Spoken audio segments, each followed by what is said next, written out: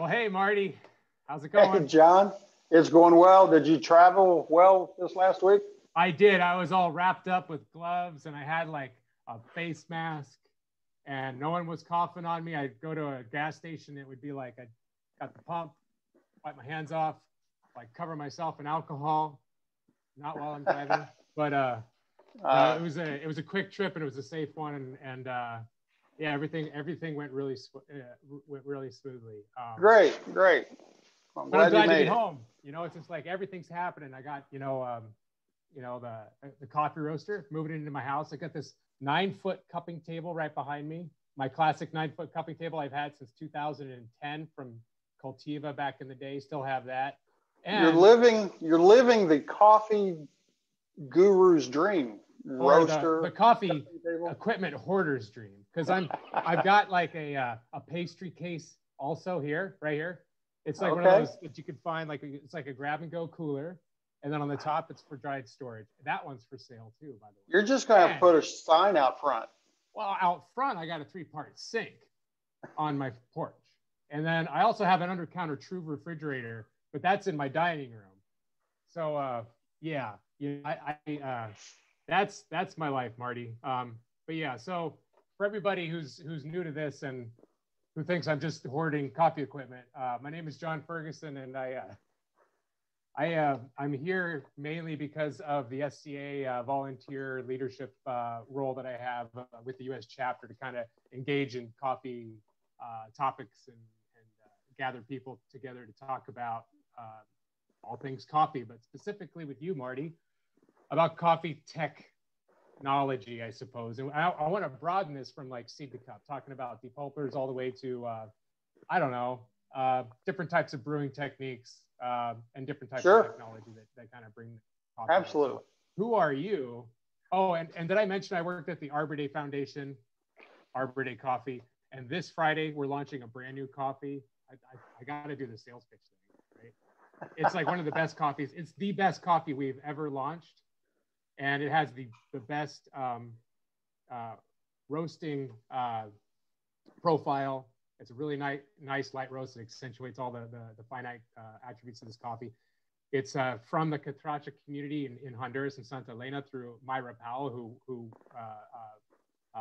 has worked with Royal Coffee to bring this to us in the United States.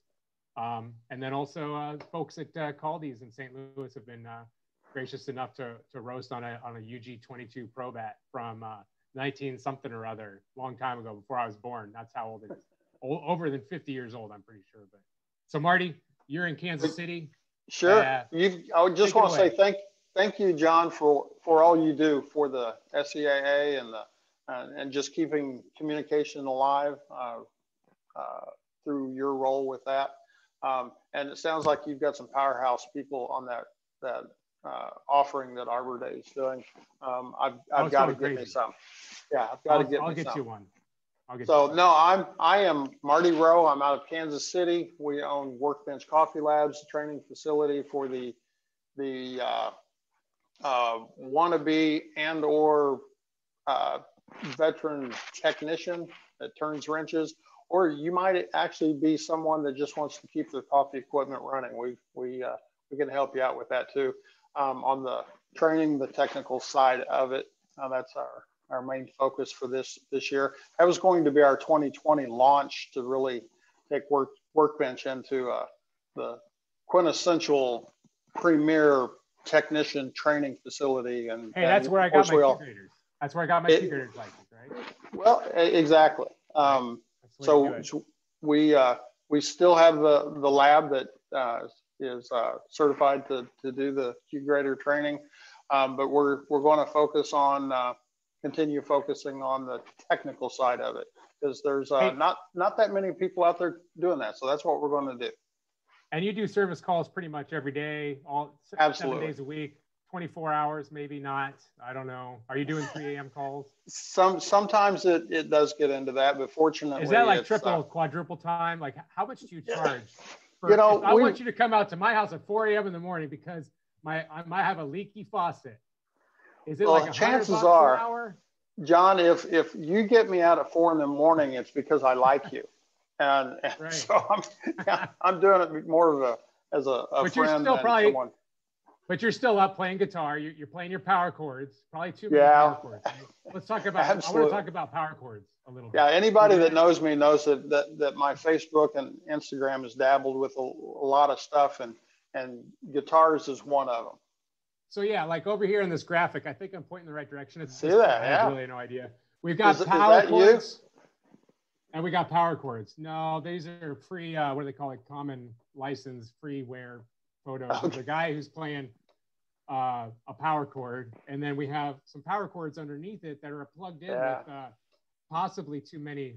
I don't know. Do you think that looks legit, or should you kind of not do that if you're in a cafe? It looks somewhat typical. It's not right, but it's somewhat typical. What was that? There's a couple movies that reminds me of. One of them is The Christmas Story. Oh, and then Bill and Ted. Yeah, and Christmas Vacation. And the Christmas Story. Yeah, it's a disaster waiting to happen. And let's talk about disasters, right? My first slide. What happened here? I remember this call. Why do you remember this call? Well, like, because who would have done that? Who would have given you this? And don't feel bad, John. You're not the first one to have this happen. Oh, I don't feel bad at all, Marty. Not at all. I feel that I should have been more prepared for this situation, and I feel that I need to learn how to communicate better with people that are building out coffee shops. I don't feel bad, but I definitely learned my lesson, 100%. Well, on electricity, you need to understand if you don't know what you don't know, it can be very dangerous. Well, what's going on here? What happened? What happened to that thing? Cut to the chase on that. There's an awful lot of brewing equipment out there that it can be a high voltage unit, the whole unit. And for example, this is a 220 volt unit. But there's some components inside that don't run on 220, they run on 120. And so by virtue of how it's wired, you send 120 where it needs 120, you send 220 where it needs 220. Again, you need to know what you're doing to be able to do that. But what I'm seeing there is a transformer on the main control circuit board that obviously, due to a miscommunication and where the wires land on the cord coming into it, that transformer was sent 220 volts, and it's not designed for that. It's one of the components that runs on 110, 120. Well, that's kind of what happened. This is a new build out. They had a FETCO 2032 E something like that, and then it was I think it was a new rough-in, and the machine was there, and the plate was there with the electronic, with the information as to like what it was supposed to be drawing. But the plug in the wall had, I guess, three-phase. Well, it could have had three-phase on it. So here's the deal, John. The lesson for this: I don't care if you're a rookie, a shop owner, or a veteran electrician that's looking this up. Your best friend is your meter, so that you can verify specifically what you're sending to this piece of equipment. Meet who? So let me throw you under the bus. Did anybody throw a meter on that outlet and test anything to see what we were sending to this before we plugged it in, or did we assume that the electrician that was there plugged that? Yeah. I wasn't there, and I didn't plug it in, and it was turned on when I got there. All I know is that I dropped off the unit there a couple of weeks prior, and they built it out, plugged it in, and they said that there were some issues with it after. We would be talking this time still tomorrow if I discussed every time something like this I've seen remnants of. But I think that you're making a great point. The first thing you always need to do is never trust anything, and always just run a meter. I don't trust me. I can wire something up, but before I actually heat it up, I check it. And this was not my first accident. You think I would learn by now. There was another brewer up in Minneapolis. I was working for Dogwood up there, and it was just a quick a quick little install. I had to, put the pigtail on it and the receptor, the male receptor. It was wiring it up, and one of the wires kind of, I guess, one of the hots, the black hot wire, got a little. I guess it might have gotten crimped a little bit and opened up that wire. And then when I went ahead and plugged it in, sparks flew, a little puff of black smoke, and I thought, wow, they must have wired something wrong in there. And then I realized sometimes that it was, it was me. So. Was it stranded wire that you had a little hair coming off of it? Is that what that was? I think so. Nothing was damaged and no one got hurt, and it just brushed off. But I feel like people really need to call you, Marty, even if they know everything about coffee like me. You better watch yourself, and you realize quickly you don't know half whether it's me or the like of me. I mean, there's some great technicians out there. Of course, absolutely. I mean, you can't fly to New Jersey every time someone needs you. Unless you want to. Now, I also will say I've seen some do-it-yourselfers here lately replace power cords on their equipment. That's what this is. This is a do-it-yourselfer. There you go. That's a do-it-yourselfer. But I had one recently that he had changed the cord coming in to it, and he did a great job. It looked good. It was too small of a cord, though.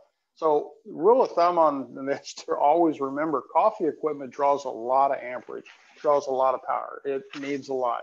I don't know how many meetings I've been into and describe what kind of power service we need for what they're describing they're wanting to do. And the electricians just shake their heads sometimes if they don't know the coffee world. So well, so this is an espresso machine hookup too. I don't know. Did I show this one to you already? If I remember right, you didn't go into a lot of detail. This is a cart. You see my little pointer? I do. Screen there? I don't know. That is a 220 line going in there, and it goes down here. And this is the 110 going out here. So what they did is they just kind of bypassed the whole thing, and they just kind of were able to just kind of loop it around there in the box. I never did hear an outcome on that. Did you get an outcome? Because here's the income. Here's instead of the outcome. Here's the inside of it. Okay. And see we got the kind of well, the outcome was this, Marty. The generators were unable to generate 220. Okay, so they had two 110 generators. Yes. That could talk to each other, but they boosted up the power, but not the voltage. Absolutely. I was again, I listened and I assumed that is what I was getting. So therefore the espresso machine wasn't working and something was wrong with it, but I couldn't pull it out of the wall because it was hardwired into this box.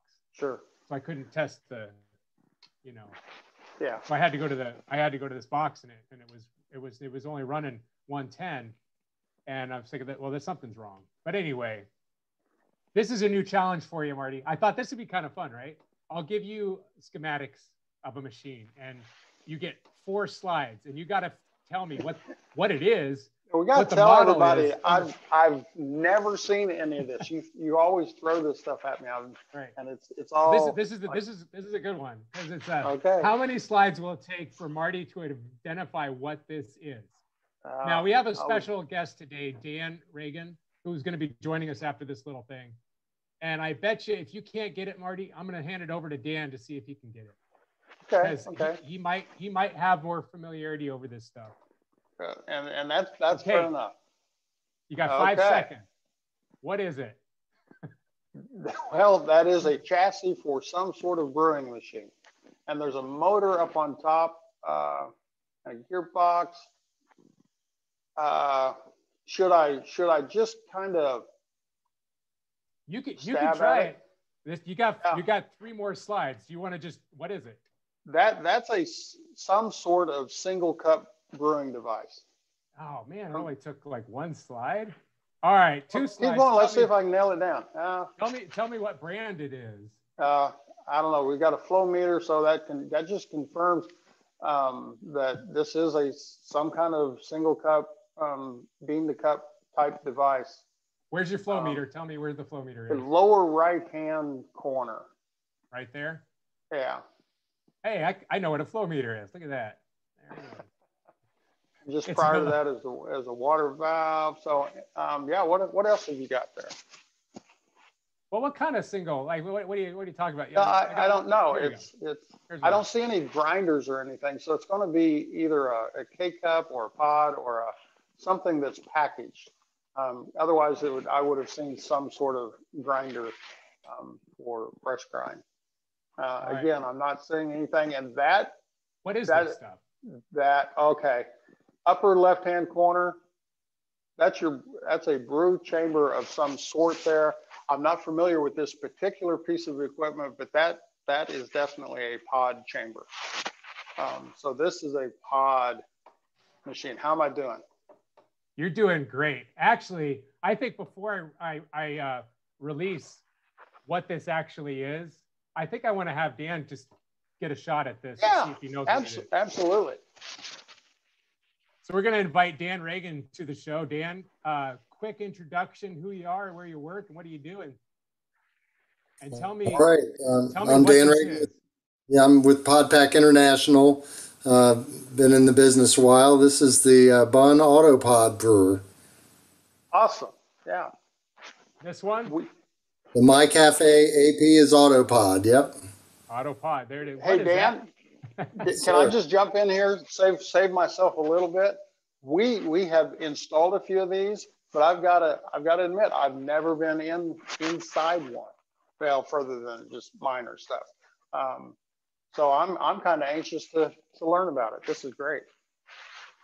Yeah, I thought you know Marty and Dan, that the specialty coffee industry rarely ever talks about different types of packaging solutions, if you want to call it that, or different types of methods of single cup brewing. I mean, we're doing K cups, we do a couple of different things, but I think getting down to the nitty gritty of like what are these things we do, and where are they applicable and where are they not applicable, and what's the business behind this, and is there room for improvement, and can we find a way to make these can we get someone to put really excellent coffee in these, and can it be brewed with the same amount of excellence that it was put into the roasting and the sourcing of the coffee?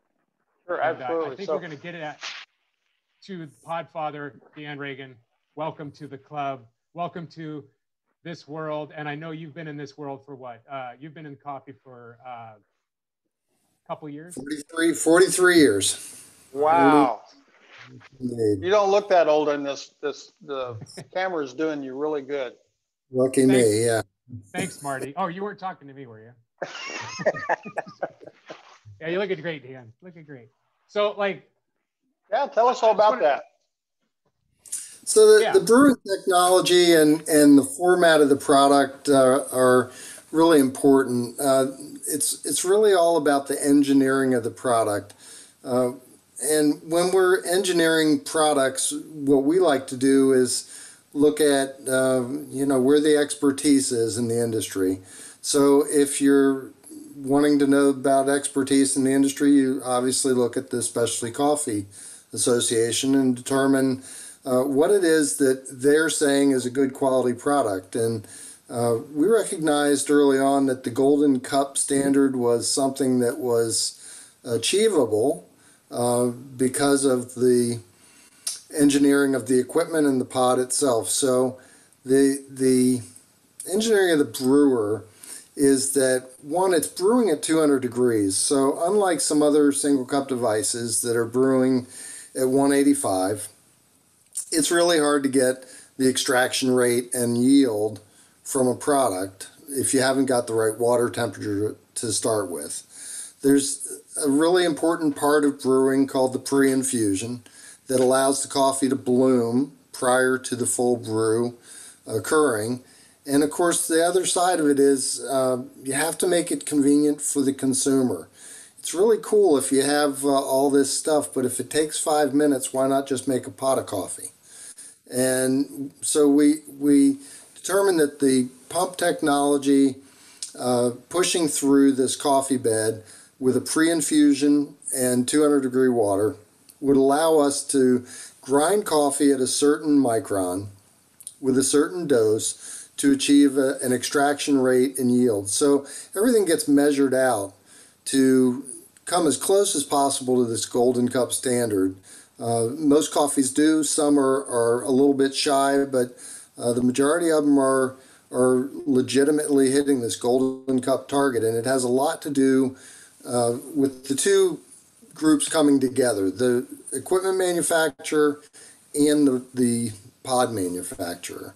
So we were able to manage that in that Bun My Cafe Auto Pod because it has that pressure.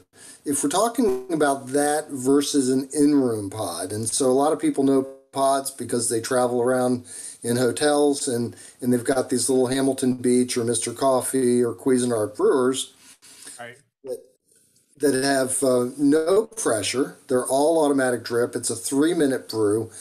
And when the coffee blooms, it expands so much in the pod that if you put as much coffee in a non-pressurized as you do a pressurized brewer, it simply won't brew the coffee. And they kind of look the same too, right, Dan? I mean, like if you put them side by side, one might have a little bit more of an ability to have a heavier throw weight, so you can get a couple more grams of coffee in there, versus the in-room pods where what are the limitations of this tech? I might be jumping ahead a little bit here. I do want to talk about this, but I wanted to get through this slide really quick so we can kind of move on to the next slide. But I wanted to kind of preface this for everybody else in the world that's not familiar with any sort of like other than ground coffee from the grocery store, right? Sure, and that yeah. So the real difference. Yeah. The real difference in volume in the pod, and keep in mind what we're measuring is bulk density that goes into a space.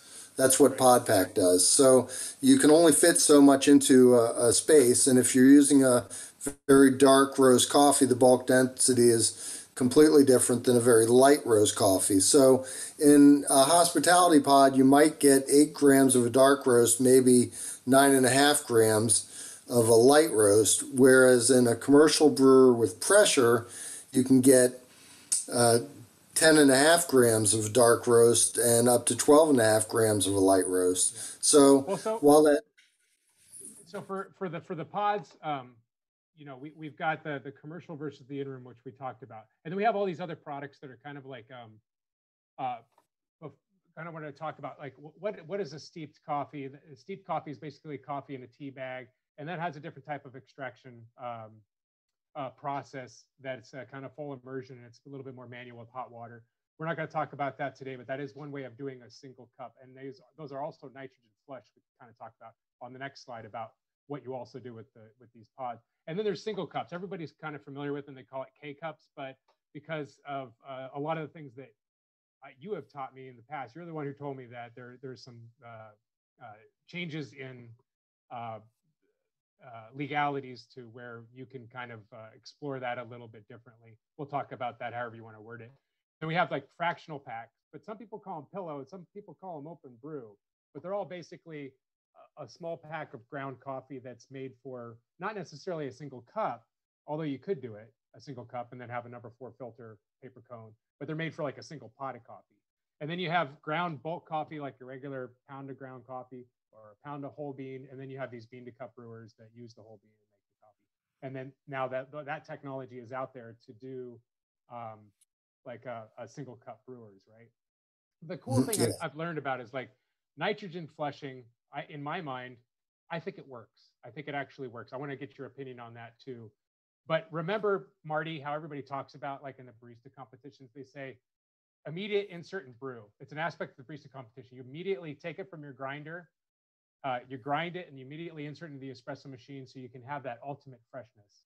Yeah, that's the word. That's the thought process. So I think that thought process can be applied here with the nitrogen flushing and the single cup aspect, where each one of these are sealed individually from the time that they were ground, immediately nitrogen flushed, and then once it's opened, it's immediately brewed, immediately insert and brew. And you're gonna get a surprisingly, and I mean, I'm putting my name out there, you're gonna get a surprisingly fresher cup of coffee than you thought you might be getting.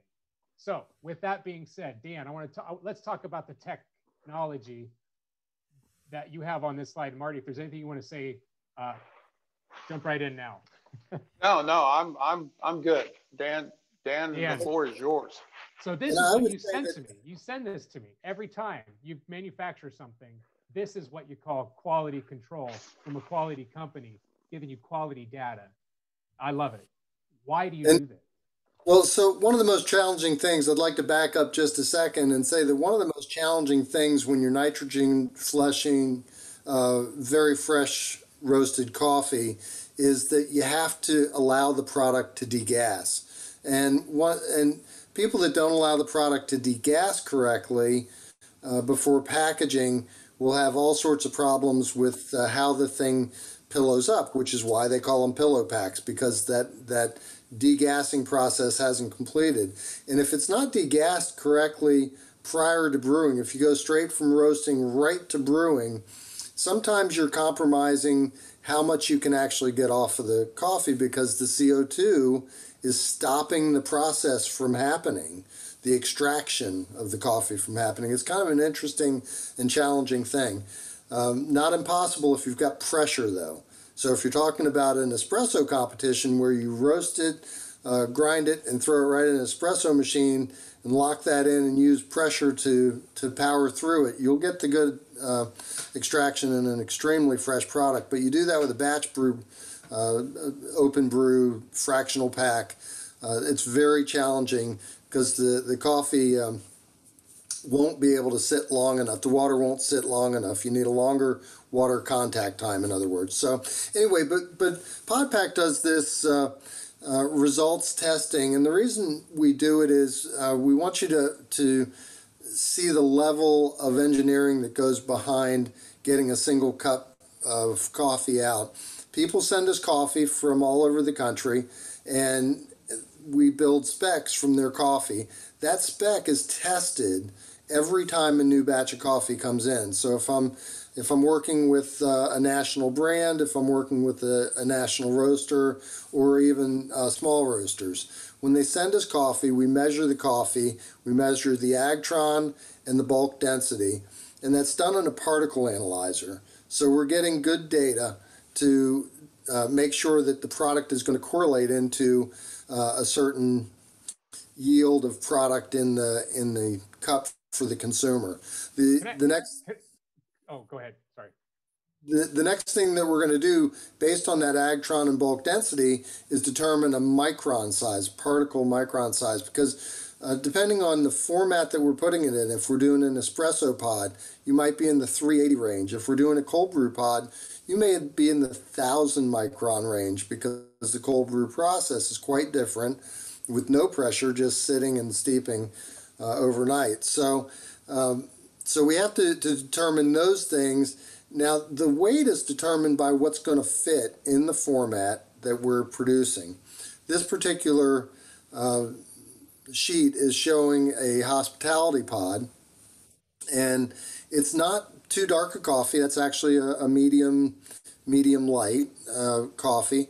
8.3 grams was what was going to fit correctly and brew. If we went to 8.7 grams, for instance, if we added 5% to this, your yield would probably drop. And the reason it would drop is because this is a 3-minute brew, 206 seconds, which is the brew time there. And what happens after the coffee blooms and fills the pod area, the water finds the path of least resistance and just goes around it. So you want to make sure that the coffee gets immersed correctly using the right volume of coffee to get the right extraction out of the product. So you're seeing a pod weight of 8.3, and that is the tare weight, 8.3, an 8-ounce brew, a brew time of 206 seconds. It was done, if there was a upper portion of this page, it would have shown you that it was brewed on a Hamilton Beach, probably HB 200C or something like that. And then what the resulting TDS was, which is 0.74. So the challenge in a hospitality pod is the gram weight that we can throw and the process. So you probably have a slide that shows a different product that we've created to make a better experience for the consumer, and that's called a super pod. So this super pod is quite a bit larger than the other pod, but still fits in that Hamilton Beach, Cuisinart, Mr. Coffee machine that's standard availability from those manufacturers. The super pod is a 72 millimeter diameter versus a 61 millimeter diameter. That's going to allow us to put about 20% more coffee into the pod. We can get up to 11 grams of the same coffee into that pod. And of course, the result is that you're getting a much better TDS, much higher quality product in the cup, and much higher satisfaction from the consumer. So since these are mostly made in the hospitality world, consumer feedback has been relatively important. The real issue is, though, that a lot of times we go straight to the cheapest price, the lowest price we can find. If you could scoop a little half a teaspoon of dirt into a pod and only charge 4 cents less, a lot of times they'll buy that because they're selling thousands of them a day in some cases. Typically, and just to give you an interesting statistic, which is we've found over time, if you have a pod brewer in a hotel room, you're probably, based on occupancy rates, and this is pre-COVID, by the way, but based on occupancy rates and other things, you're probably using a half a pod per room per day, so 165 cups per year. That can be figured many different ways. That's an average. So some places have much higher occupancy, other places have lower, but that would just be a national average. I kind of had some questions technically about this product, Sure. and it's just a burning question. Like what makes it impossible to put 12 grams of coffee? I mean, how can we make these more fitting to a market that demands a higher TDS or brew ratio? And I know the super pod, you said, brings out a more substantial TDS. And that's due to some pressurization in the machine, I'm thinking. Actually, the super pod doesn't need any pressurization. It's got enough space inside the pod because the format is 11 millimeters larger diameter. So it goes from 61 millimeter up to 72 millimeter. And that extra space is what allows us to put more coffee in the pod and use still a hospitality brewer. A little $20 brewer from Hamilton Beach can actually brew a golden cup product out of the super pod. And it's just because the space allows the water to completely penetrate all of the coffee and to extract efficiently from that. Do you think that it's possible that like some manufacturing company that could tool a piece of equipment and also manufacture a pod that has 23 grams of coffee in it? Like in the morning, I basically use 23 grams of coffee and I make about this size of a cup, right? I like it a little thick. It probably comes out to about a 1:16 ratio, which is probably pretty average for the specialty coffee world. What's keeping that from happening? And how can we get there? And Marty, have you seen anything out there? Like, have you seen this kind of technology? And what's your experience with pods? Well, just like everyone else, we've seen what's out there, the K-Cup or the pods and things like that. And the physical limitations seems to be what we're up against to try for us to get what we would call a decent ratio, is the design of the equipment that's limiting it to, I see out there basically about a maximum of about 11 grams, what anybody's putting in anything. But I do agree with Dan that 11 grams will produce a pretty decent cup, but not a cup the size you're drinking and not the cup that I drink every morning. I'm doing 30 grams, but I'm doing a cup and I've got a container of left over there. So I'm almost 2 full cups. But you almost do like a 16 ounce maybe. That's about what I'm doing. And yeah. So the super pod, you're saying, Dan, you can get pretty close to that. As far as the super pod In pressurized brewing, we can go up to about 16 grams. So that would be the max fill for the super pod. Have you seen a lot of higher end specialty coffee companies? I mean, other than the Arbor Day Foundation, obviously, we are the best in the world. Like, I love it. Anyway, we're good stuff. But like, do you see other coffee roasting companies exploring this? And what are the challenges that kind of face them as far as like top notch Ethiopian natural process, like an 89, on the maybe how about a 90 plus coffee, right? And it's a risk because it's an expensive coffee, and then you got a nitrogen not roasted yesterday. Why aren't people doing it?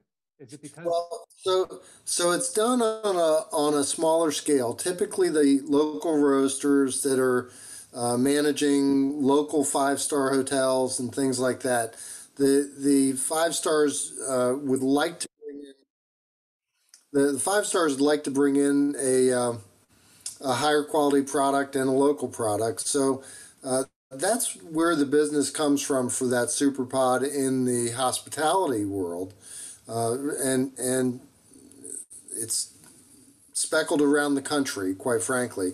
But when you're talking about the larger national companies, trying to do something like that is very, very challenging region by region by region because they're packing out product at much lower volumes than they would for, say, a Holiday Inn or a Hilton or a Marriott. In that case, you're packing out millions and millions of units, and it's a very price-sensitive thing. But if you're talking about the JW, maybe they've got something a little bit nicer in their rooms, and maybe they're coming up with better solutions for the guests that are paying $600 a night and higher, and they are coming up with better solutions. But typically that comes from a local roaster who sends us coffee in small batches, and we pack it out for them, ship it back to them. It is a little higher cost if it's a small batch, but typically those hotels are willing to handle that extra cost. It's still not over the top considering they're a higher price hotel. You might be talking about maximum cost with a high grade coffee going into a pod of something like around 80 cents. It's not like it's going to $7. It's 80 cents if they have 3 packs in that room that they're charging $500 a night for. I, as a consumer, would appreciate something better like that in my room. Now, Dan, can I just jump in here just a second? What we're all dancing around, and what John was dancing around, is something that here in the U.S. we kind of tend to do. We've supersized everything. I totally get that we can get that John Ferguson quality cup of coffee in the morning if we just decide to do a 6 ounce or no more than an 8 ounce out of one of the pieces of equipment you're talking about. And if you need more, make another cup. Isn't that a pretty decent answer to that challenge, rather than reinventing the wheel so that we can have a 16-ounce cup of coffee in the morning? And Marty, I think you made a great point there, Marty. Like I was thinking, like, if you had one of those in-room service things, and you could maybe just brew like a 4-ounce cup. Exactly. Would brewing half the amount of water though, Dan, through that pod extract a higher TDS because you're sending less water through it, or is it more nuanced with how the extraction works because you actually need to balance the amount of water that's hitting the bed and the amount of right. So you're gonna the flow rate, then you're gonna have to slow the flow rate down, maybe right, and smaller tube. And keep in mind, we're talking about products that are engineered to make 8 ounces. So if you're going to make 4 ounces, you've got to grind it differently. There are some different aspects because your water contact time is going to be much less. So that's really where the problem is the water contact time. And again, just similar to freshly roasting coffee and throwing it right into a brewer and brewing it, that CO2 degassing limits how you can extract if you don't have pressure behind it. So it's not different. If somebody came to me and said, look, we just want to run 4-ounce cups out of this pod, we'd design the pod a little bit differently. as far as what the grind particle size is and whether or not the product's densified. There are some other techniques that you can use that enhance the cup. But what we're asked most of the time, and what most coffee brewers machines are brewing, are 8 ounces. If you put 12 ounces into that Hamilton Beach, it's going to spill all out the back be a mess in the hotel room. Well, I would like to also say, like, the difference between like a 185 Kalita or a 155 and the amount of coffee you were to put into something like that. What would be that difference? Because usually with those types of pour overs, you'll see like 26, 27, 30 grams into it. But with those smaller, like 155s, I know you're putting way less coffee in, your brew time's way shorter. And I suppose I can see that scaled down with the pods as well. Yeah, I think it's really interesting. Like, how can we? I just had this crazy idea of like a Big Mac, right? Like you've got like a hamburger is not enough. You need to get like a double hamburger or a triple hamburger. And could you just have 3 different like little slides, and then the water just passes through each one? I mean, is that just kind of like you have to retool the whole thing, or is that just like a crazy idea? Just make the pod bigger. Well, so actually, yeah. And I think that the whole conversation about this, Dan, is the slides that you made that I have on, it says home office coffee services. I think you see that, right? Mm-hmm. And you put this together kind of last minute, and I called you today at 4 and was like, hey, do you want to be on the show tonight at 7 and talk about pods? Because I had some really engaging conversations about office coffee services are now catering to people that are at home. So where's that transition? How's it work? And what kind of equipment are people going to need for that transition to a pour over, which I can do all day, every day? But I know that there are people that I work with in the office that just don't want to, some people like nice cars and they go out and buy a nice car. Some people ride a bike because they just don't want a car, right? Some people just don't care about coffee, but they still want to drink something. And they're okay with like a K-cup, or they're okay with like something. But I want to elevate their experience to the point where they want to go out and buy whole bean roasted coffee from local roaster because they just got inspired because it was an awesome cup of coffee. How do we get them some easy equipment that is affordable and very convenient for those who are conveniently minded to enjoy this kind of specialty beverage? Can we do it with this super pod? Or what did you find, Dan? Let me go to the next slide. You're going to carry it out here a little bit, and then Marty, please add.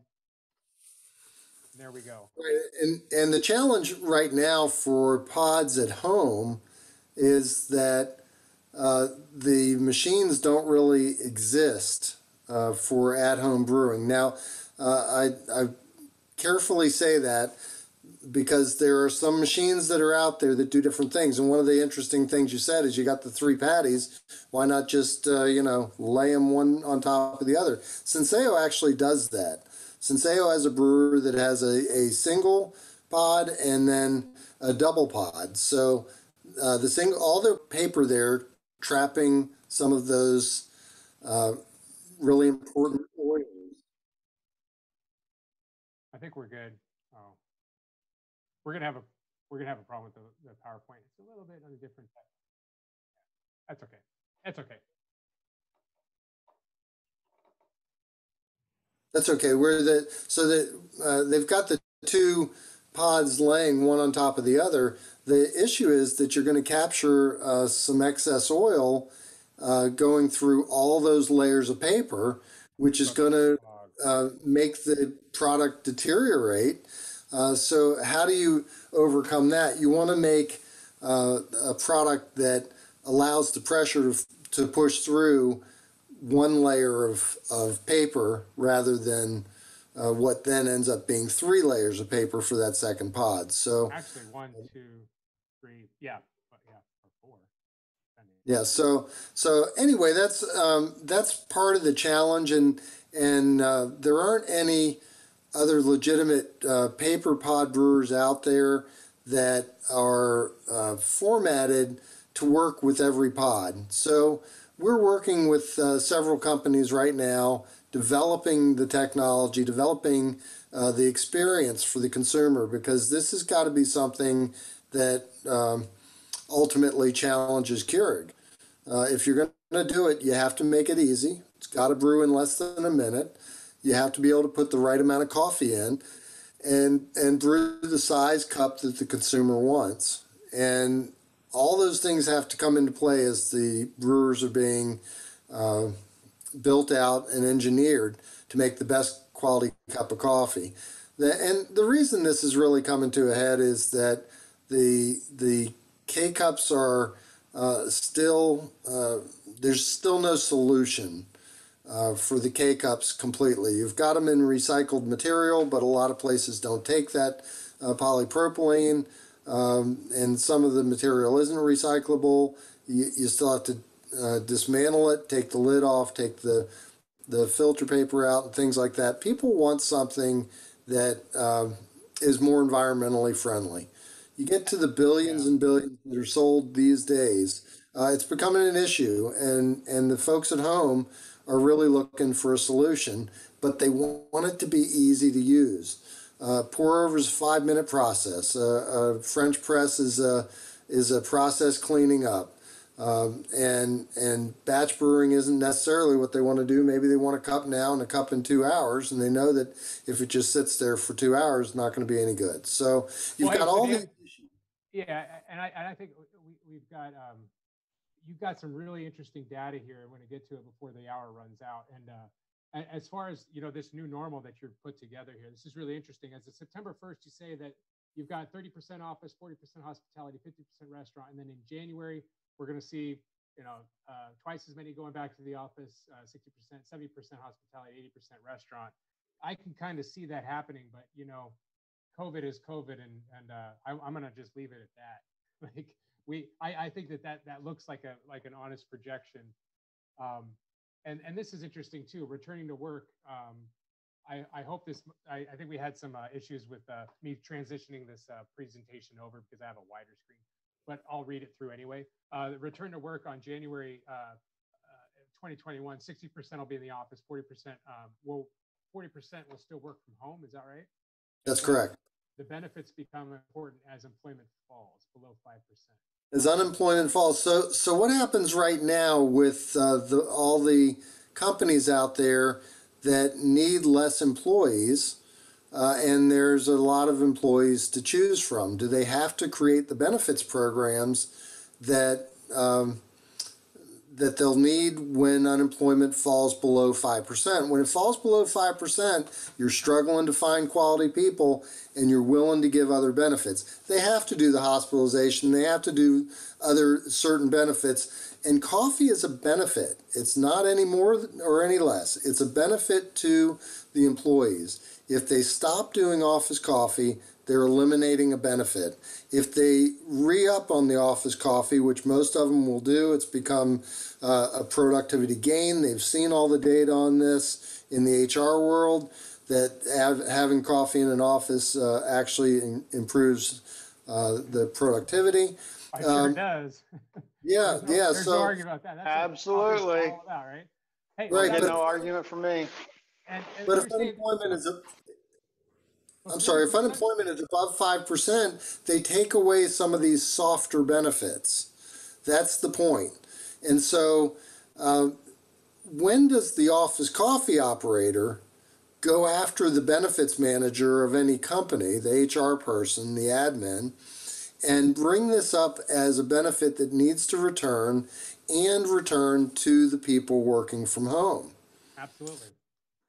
And that'll happen when unemployment falls below 5%. I think we need to pay attention to that as an industry. I think we can have these dreams that certain things will happen sooner, but we're running businesses out there. What happens when we have all the people that are going to be working from home permanently? Like, I know that there's a lot of discussion about people, not the same 100% will be going back to work ever.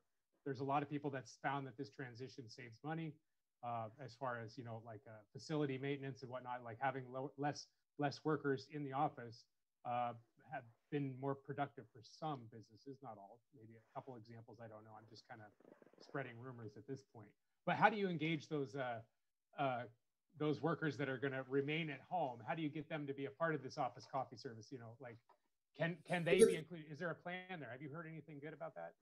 It would be a part of the benefits package. That's really what you'd want to do. So this slide shows that, you know, you really have to have a strategy when you're addressing this with the HR department, and really talking about the benefits is an important part of it. And provide lots of solutions, provide things that are going to help these HR managers maintain their workforce and keep quality people employed, working for them and being productive. So this strategy basics and sorry, I have to hide this. Who wants the product? Why do we think this is important as an industry, as the office coffee industry? What fits the opportunity? Do you have a delivery mechanism already in place, or do you have to set up something new as an office coffee operator to do this affordably? You have to figure these kind of things out in business to make sure that it is a solution. And why is your solution better than something else that's out there? These are all things that need to be addressed. And of course, the ultimate thing is, do you have equipment to install in these small locations? If you're talking about delivering K-Cups to homes, do you have a K50 if that's the small brewer number? Those are solutions, and you have to be able to talk about these solutions fluently with the decision makers. And so now the customer acquires the equipment. They can either buy it from the office coffee operator, a superstore, or maybe the employees already own these machines. But one thing that the OCS operators have to understand is this does not require a return on investment. Somebody else has bought this machine, and the expectation now is that you can provide product at a little lower cost. And as you go to market, you have to know your competition, be able to add value, and really own the account. And you do that in different ways. One, who's the competition in this at-home market? Is it Staples, Office Depot? Is it Giant Peapod? Is it Amazon Prime? What exactly is it, and how are you going to add value? Are you going to be bringing in local items that some of these operations don't carry? You're going to bring in... I've got a great idea. I've got a fantastic idea. How do you add value? Every bag plants a tree, or every employee that you have on your program. Here's your Arbor Day. Plant a tree for you. And I think an experience, and why not, right? We're going to own that account, and we're going to engage with the community, with the office workers, and say, like, this is how you boost morale. You're doing the world a favor. You're planting some trees. Let's get these forests under, you know, good management, address climate change, and plant some trees and start paying attention. And if you can anything, still do that by drinking good coffee. Right, that's right. And if anything is proven to be positive with the millennials and the Gen Zers, is have a cause, and exploit the cause because they want to own the cause. They want to be a part of some solution for society, for humanity. And so do I. I think I might be Gen X. I mean, I also want to own, and I want to exploit the quality of that coffee too, like that. And that word's a little harsh on, you know, certain ventures, but I think that, like, you know, really knowing that your cup of coffee has a greater impact than just, you know, like you're just going to throw it away in the garbage. It took like years to get there, right? You were talking about that earlier, like the amount of time it takes to get to your possession. There's so much time and energy has gone into that. The quality of that coffee it matters to me, I guess, as much as anything else. But again, at what cost to yourself and to the planet and to the people in your future and your kids did these kind of interactions and these kind of consumption patterns take? And what can you do to kind of work with that, alleviate it, you know, like kind of balance this out, right? And that's why I like those pods. Here's my other sales kick, right? If you want to talk about compostability, and about precision Absolutely. and not wasting coffee, right? We don't want to waste coffee. That's just silly. And Marty, we've been talking about espresso grinders being more and more. The technology of the grinders has saved more coffee in the last 5-10 years than anything. And then the packaging that's housed around the pods are also with compostable film, potentially. Is that right, Dan? That's correct, yes. And is that like that's about a year old? It's about a year old, yes. It's and it's all BPI certified materials. So it's breaking down, it's composting, it's a solution. And again, we want to make sure that we're adding the value and showing people what exactly it means. You look at the billions of K-cups that they talk about over and over and over again. It's an issue that is not fully addressed yet, but it's coming. It's coming. And I would say for the office coffee operators, figuring out what other convenience items, alternative products, line extensions that they can sell into these homes, and create a list for the HR department that's similar to what the employees at the office are getting. You don't want to take away a benefit because somebody's working at home, and probably because you've decided that somebody should be working at home. A lot of these companies will save a ton of money on their real estate if 30% of their 40% of their people are working at home. Dan, let me ask you this. You guys have obviously crunched some numbers on what percentage of people are no longer in the office, but they're at home.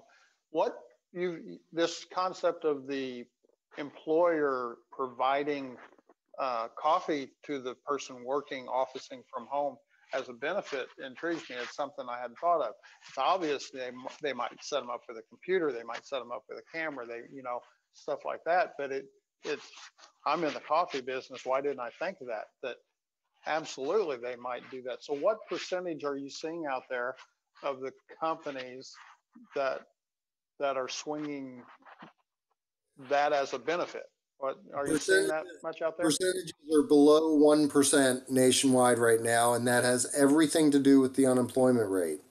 Please keep in mind that HR managers start to get a little funny about stuff when it gets below 5% and they can't find people. That's when benefits become really important, particularly the soft benefits. And this is one of the soft benefits. And if you remember pre-COVID, we were down around the 3% unemployment range. And I would argue that it was probably less than 2% based on what I was seeing around the country over and over and over again. And the inability to hire people and find people and so on and so forth, that's when the benefits really become important.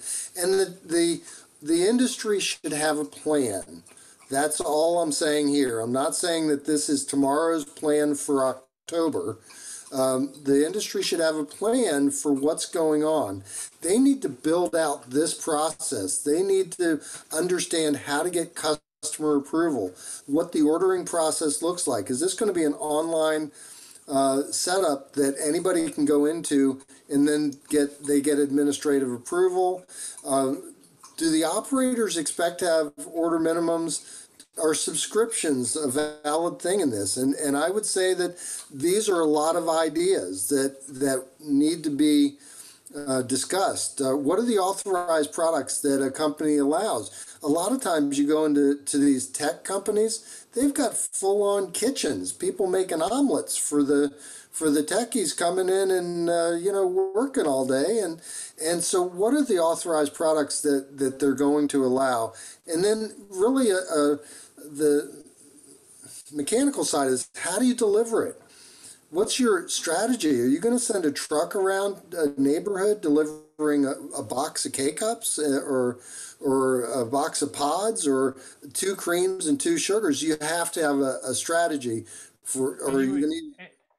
And one of those strategies, Dan, would probably be reaching out to your local OCS provider or someone who's a distributor of coffee products in your area and say, hey, we've got an idea for you. We just want to do fulfillment, right, with you.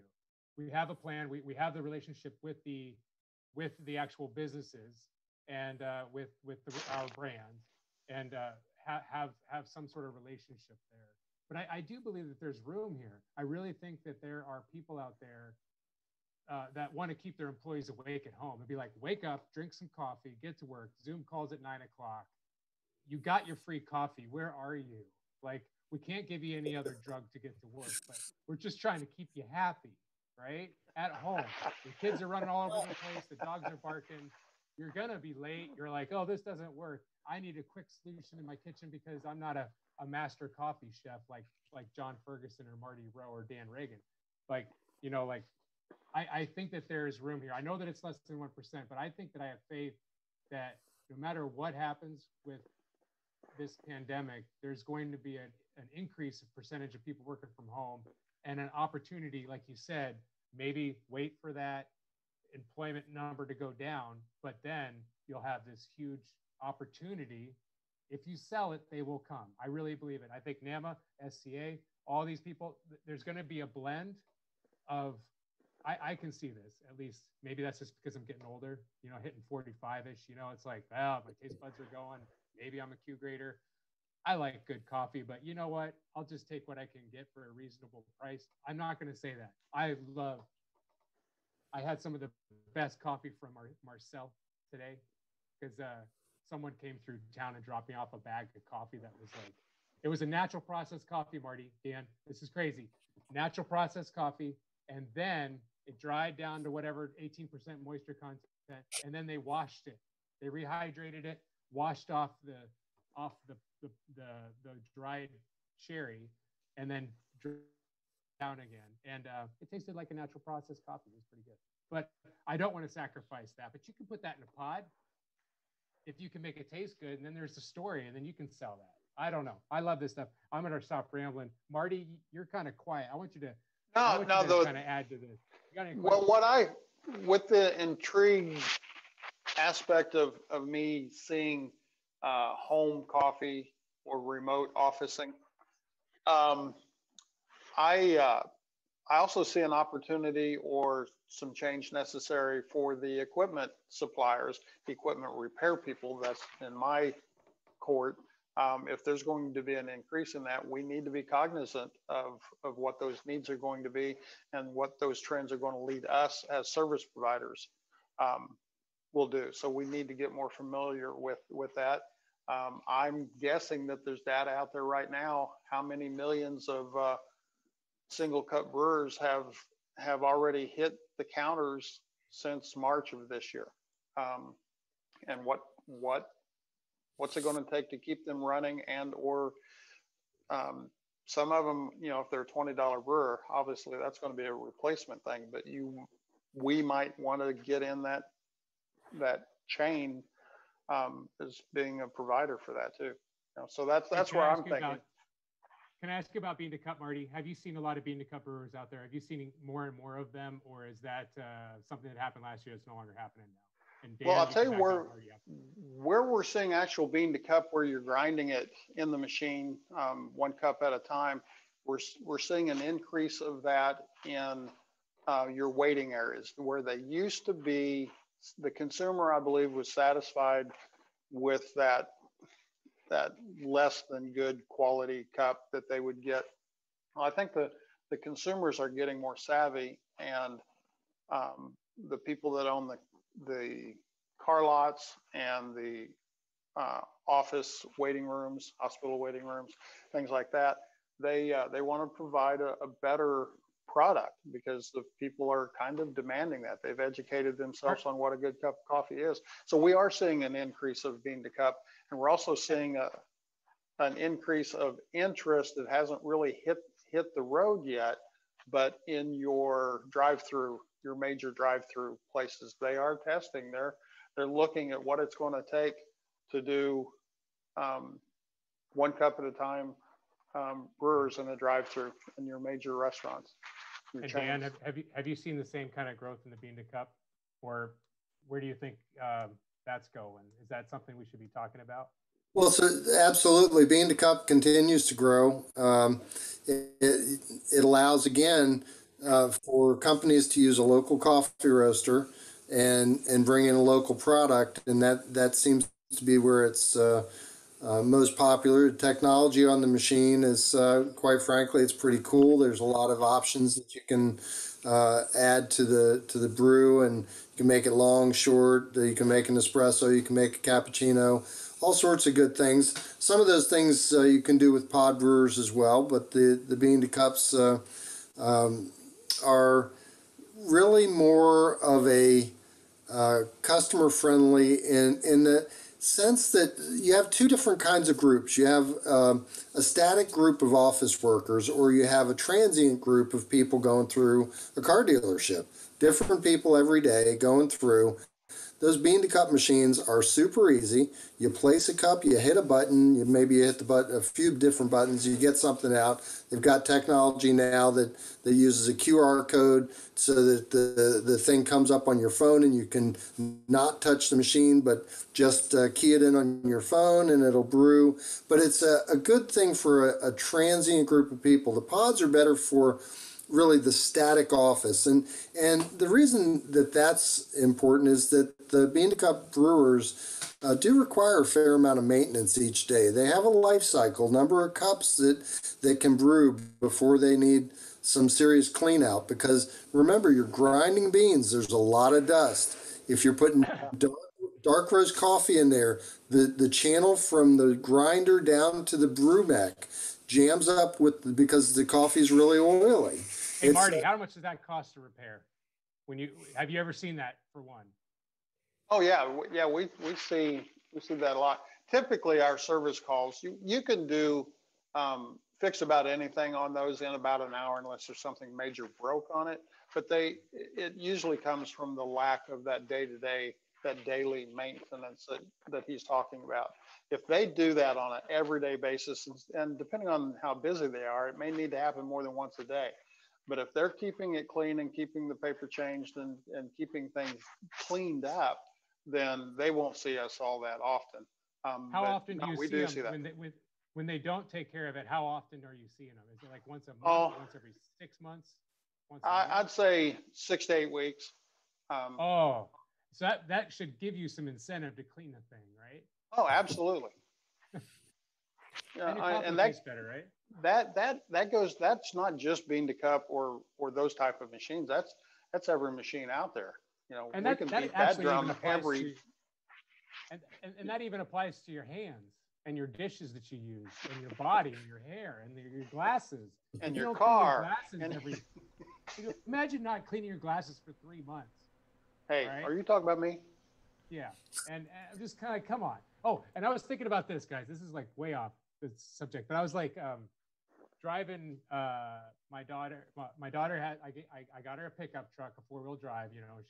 Because what do all 16-year-old girls want? They want a 4-wheel drive pickup truck, Ford Ranger. But I noticed that when I got in there, like, she hadn't cleaned the windshield wipers in a while, and I'm like, what kind of people don't clean their windshields? Like, you see people driving around with like all this bird crap on it, and like, you can really, and I'm just like, are you the kind of person that like has a clean windshield, or are you the kind of person that doesn't have a clean windshield? And the people who don't have clean windshields, I can guarantee you they're going to be calling you every 6 weeks. That's my predicament. I don't know. Do you guys have a clean windshield? I can imagine you do. Marty, I don't know. Maybe not. You're kind of rich. Yeah. Can't imagine not having a clean windshield, and I can't imagine not cleaning my equipment correctly every day, and having any kind of leftover oil or anything else is going to compromise tomorrow's cup of coffee. It's really not complicated. Clean the equipment just like you clean any other dishes. It's important, even if you just run on a single cup, even if you just run empty cycle, no cup or pot in it, and just run it through, clean the brew chamber. It takes 30 seconds, and somebody else is doing all the work. All you had to do is push a button. So anyway, I think it's just like windshield wiper fluid, right? Yeah. Most of these automated machines, the cleaning comes automated along with it. The technology's there. It makes it easy to keep it clean if you just do it. Yeah. Well, hey guys, I think that wraps it up. We're a little bit over an hour, and I had a great time. Dan and Marty, thanks for joining us, and thanks Dietrich Cook, who is keeping this all together and making it look nice and clean and fancy. Sure thing, man. Some on the fly adjustments this time around, so but it worked out. This and it time, looked nice. This is I think you like to throw me a curveball, John, on a few different things. Oh, this is always a work in progress, and always great to have you here to work it out with us. And so, good night, and until next week. I don't have any parting words other than just keep your windshield clean and stuff. Hey, and thank you, Dan. It was very nice chatting with you. And Dan, real quick, where can people find PodPack? www.podpack.com. And anything else that you'd like to pimp out with that? No, we're good. If they come to the site, they'll see what we do. They can find me on there, and we're here to help if they have a need. We're here to help. Right on. And Marty, go ahead and let us know where we can hit up Workbench Coffee Labs or give you a call with more questions. www.workbenchcoffeelabs.com. Shop number is 816-529-6063. You're going to get some robocalls. John, go ahead and, get the Arbor Day wrapped up. Robocalls coming along. arbordaycoffee.org, or you could try arborday.org/coffee, and you will end up in 2 magical coffee places. But just give me a call, 402-817-9991. That's my number. So if you have any questions, call me. All right. Thanks, guys. That's it. Thanks, Steve. Thanks, guys. All right. Be safe.